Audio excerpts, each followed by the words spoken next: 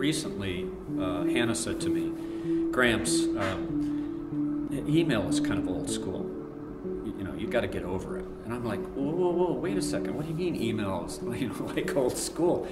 And she said, if you need me, just text me, and I'll get back to you just as soon as I can.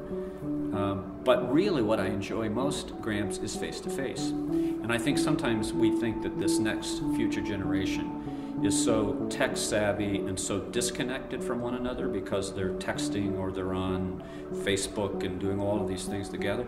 I actually see just the opposite.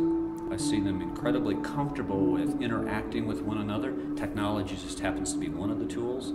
But the beauty of it is, it's forcing them to be much closer together as people, much more synergistic with one another, and much more desirous to be in places where they can actually have face-to-face contact and interact with one another.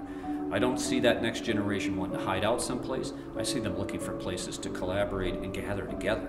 I mean, that's, to me, that's the exciting part. And yes, when you're there, it's inconceivable for them to think about emailing the person who's 2 workstations away from them. Why aren't they just sitting across from me and I can just talk to them on a direct basis? So that culture is evolving, and the behavior ultimately is going to change the way they work and interact with one another.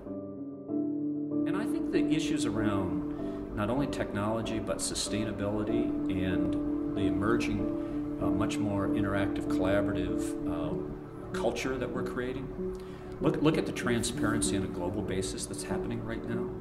You take a look at what technology has done to bring a broader discourse around the world, around the needs of humanity. It's just absolutely unprecedented. So that transparency, the need to interact and grow with one another, the desire to make a difference in other people's lives, when you start adding up all of those bricks, sustainability. I mean, my grandchildren won't drink bottled water, not because they don't want the water, but because they know that plastic bottle's getting thrown away someplace and it never goes away, right? So sustainability isn't any longer, a hope to have. It's a reality that in everything we do now, if we're not trying to get the most innovative materials, the most sustainable processes we possibly can, it doesn't matter what we're doing, it's not going to work.